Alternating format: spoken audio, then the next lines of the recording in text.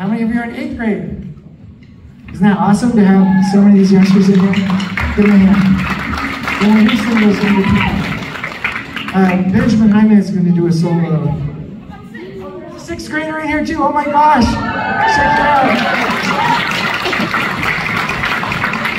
And he happens to have 2 older brothers. He's standing up between 2 older brothers and also play trumpet.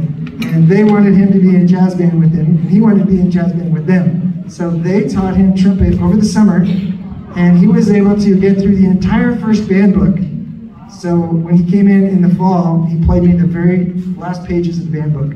And I said, okay, you can be in an intermediate band, and we'll treat you like a second-year band member. You can be in jazz band too. So what a cool thing, isn't it?